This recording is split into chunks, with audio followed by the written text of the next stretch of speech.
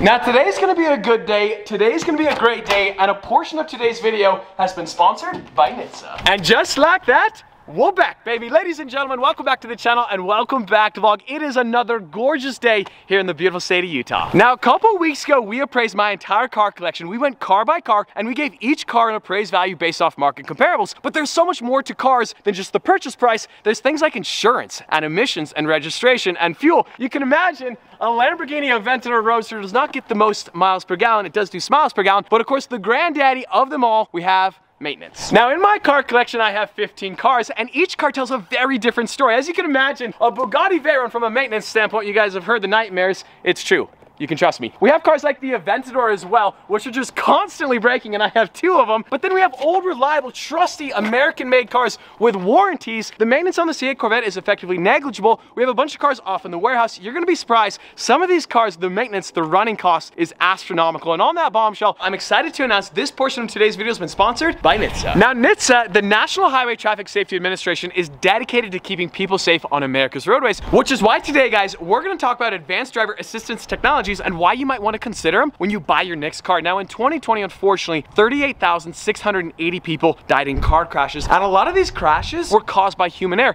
Now these advanced driver system technologies, they have the potential to mitigate this risk. Now you're probably familiar with some of these technologies, things like lane keeping assistance, blind spot intervention, rear automatic braking, and even automatic high beams. Now these technologies not only protect you, they also protect your passengers, they protect other drivers, as well as pedestrians. Now I really love automatic high beams. Late at night, you're driving down the highway, using photometric sensors or onboard cameras, they can actually detect oncoming traffic, turn your high beams on or off automatically. It protects you and it protects the other drivers. Another technology that I love is blind spot intervention. Let's say, for example, you're driving down the highway and there's a vehicle in your blind spot. The system is going to activate the blind spot warning to alert you, the driver, of that vehicle. If you start to drift into that lane, the system is going to automatically either apply light brake pressure or steering input as needed. Now, next time you're looking to buy a new or used vehicle, consider vehicles equipped with these advanced driver assistance technologies to keep you and your loved ones safe. These technologies have the potential to reduce traffic crashes and to save thousands of lives every single year. Just click the link below or visit NHTSA.gov/drivertech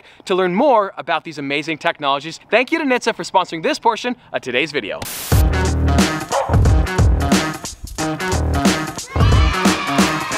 Now we're gonna go car by car and give you guys the running costs for each individual car. Now a lot of the expenses are unique to that car. Others are kind of sort of boring and have to happen every single year. It's the same rate for every single car. For example, emissions in the state of Utah. Every single car has to pass emissions once a year. It's $39.99. Every single car is $39.99. We're not gonna talk about it again. Registration, for example, it's like $200+. The grand total for registration and emissions for all 15 cars for one single year is $4,119. Now one of the big questions I get asked all the time, insurance for supercars. Now there's a bunch of different factors. For example, I live in Salt Lake City, Utah. The insurance rate is specific to this location. If I lived in Manhattan, the rate might be double. If I lived in the middle of nowhere, North Dakota, it might be half the price. Age is also a really big factor. If I was 17 years old, I'd be paying up the roof for an Aventador. If I was 75, probably a lot less. I'm 33 years old. I live in Salt Lake City, Utah. I have no accidents. I have no tickets on my record. That's right, baby. I have no tickets on my record. My Lamborghini Aventador Coupe insurance, $197 every single month. Now, some of the other associated running costs on the Aventador Coupe, we have tires, for example. These tires are expensive. I haven't shredded any tires on this car whatsoever. That is a big fat zero. Now, I did do an annual service on this car for $2,557. Basic annual service, oil change, whatnot, some other related nonsense. Now, in prior years, I've spent a whole lot more on this car, but in 2021, 2022, that car has been bulletproof. Now the Aventador Roadster, a slightly different story. Now this is by far and away my favorite car in the entire collection. I love the Aventador Roadster more than anything else. To say the car is reliable though, would be a slight vast overstatement. This car has been a maintenance headache, a maintenance nightmare. Just in the last 4 months, not the entire year, just the last 4 months, I have dropped $11,093. You guys might remember the dashboard was one big Christmas tree, lights going off everywhere, had the transmission fault, the car was in limp mode, we had the catalyst over temperature, it was burning all that oil just a couple weeks ago. So yeah, $11,093. I put brand new tires on, $1,035. Insurance every month, $228. Now up my 2003 Lamborghini Murcielago. This car is almost 20 years old. You might remember when I bought this car, it had that pulsating issue, it was dying. We had that sorted, we had an annual service done on the car at Lamborghini Salt Lake, $5,822. Now insurance on the Murcielago. This car is worth a fortune. It's worth easily double of the Aventador. The Aventador is $191 a month. The Murcielago, $127 a month. I don't know. I don't make the numbers. I just pay the invoices, $127 a month. And of course we have the granddaddy of them all, my 2008 Bugatti Veyron. Now you guys have heard the horror stories on Veyrons. My car's been bulletproof. Like, it has had basically no issues whatsoever. So this is maintenance cost on a reliable Bugatti Veyron. I think we need a drum roll. One service, this was for one service, $35,000 for one, and nothing was broken. $35,118. So $35,000 for an annual service. I think there was an airbag warning light as well. You guys might remember I got that flat tire last September at the runway event when I raced the Chiron. I need to replace that OEM tire. I haven't done it yet because when you get a flat tire, you have to replace all four, and it is $38,000. So obviously we're on aftermarket tires. Now insurance on the Bugatti, I feel like I get a pretty good deal considering the car's value, $418 every single month. Now next up we have my 2020 Corvette C8 wide body. We got the Phantom kit. Now we're not including any of the modifications in this video whatsoever. We have the FI exhaust, we have the wide body kit, we did the paint, the wheels, the tires. We're not including any of that. This is simply running costs. Now this car has a warranty, and God bless warranties, because I've owned this car for just over a year, and the grand total in its entirety, $104.72 for one single oil change. We also have insurance every single month, $106. Now on to another reliable car. We have the 2013 Ferrari 458 Spider. Love this car, and it's been pretty reliable. Now we did do an annual service, $4,704. That was all the basic maintenance. It kind of comes with the territory. We also added new tires for $1,212. Insurance, which is pretty good as well, $182. Now I'm gonna have to pull out my notes for the Nissan GTR because it gets kind of sort of crazy. So tires alone, just tires, $4,275.82. Bear in mind, I've only had this car back for 3 weeks and we've already spent $4,000 on tires. We have done a $300 oil change. Not too bad on maintenance. Insurance is $118. Now in the future, we put $100,000 into this car. It has 1,800 horsepower. I guarantee you when we make this video a year from today, it's gonna be a lot more than $300. So enjoy the moment because the future is gonna be sad.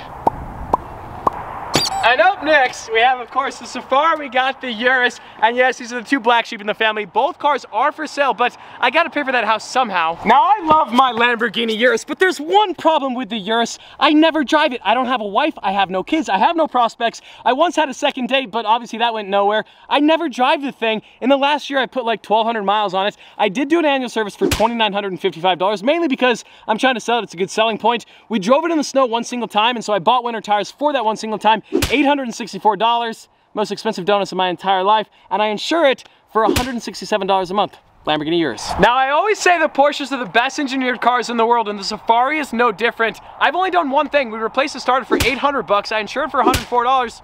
That's it. That's all we got. Now, if the Corvette taught me anything, I love warranties, and the Ram TRX is exactly the same. Now, insurance is kind of steep for a truck, but it does have a Hellcat 702 horsepower. I pay $114 a month. I've done one oil change in the year that I've had it for $295. That's it. Now up next, we have my 2020 Jeep Gladiator 6x6 Helisaurus. The maintenance bill on this thing is absolutely wild. I've said this before. It's the best built 6x6 in the entire world. The maintenance is zero. It's zero. I have not spent one single dollar maintaining this Gladiator in the last year, and the insurance is only $56 a month. Now, that being said, I do get 6 miles to the gallon, so make up for it in other ways. Now we're back at the warehouse to talk about some more cars. We have AMG Boy directly behind me. That is Luke's daily driver, not my car. We have the Nismo, not my car. Supra, my car. We have the NASCAR, not my car. And we also have the Ferrari 430 Challenge race car. Now insurance on this, $146 a month. Honestly, for a Ferrari factory race car, not that bad. Maintenance, zero, zilch, nothing, absolutely nothing. This car has so many issues though. We're gonna pull the motor, we're gonna pull the trans, we're gonna put it on the wall, so none of those really matter. Now, of course, we also have my 97 Toyota Supra Turbo. They always say Toyotas are super reliable. We drove this baby back from Miami. We've done an oil change, a transmission flush, $345, and insurance is only $68. Now, we also have to talk about my Polaris Racer, which the observant viewer would note had just a slightly minor hiccup, you might say. Now, the insurance on the Razor is $74. I did not make a claim. When I rolled this, I did not make a claim. So if my insurance agent is watching today's video, don't worry about it. Didn't happen. Now, of course, we still have the Gallardo and we still have the Countach. So the Gallardo, haven't done any maintenance, no tires. I do pay insurance on it, $111 every single month. The Countach insurance is only $116 a month, which is crazy because the Countach is worth upwards of $600,000, $700,000. And yet cars like the Urus cost more to insure every single month. Now, maintenance on the Countach, we're not saving money there. I've put $50,722 into that car to get it running. I haven't driven the car yet. It should be back here in Utah in maybe a month or so. Also, a fun fact on the Countach,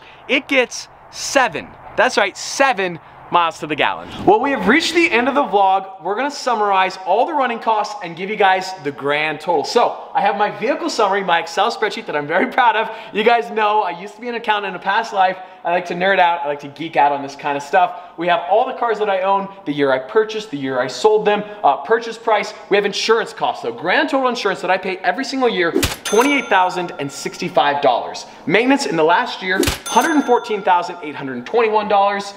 In tires alone, $7,368. Registration and emissions, $4,119. Sales tax, kind of an interesting fact. So the purchase price of all the cars totaled of my entire car collection is $3,356,000. Sales tax in the state of Utah is 6.85%. Quick arithmetic, that is $229,891 in sales tax. And on that bombshell, today's video is over. Just in the last 4 months, I have dropped 11,090. Splitter is in good shape though. You need a new splitter. It's in really good shape. That just cost you $5,000.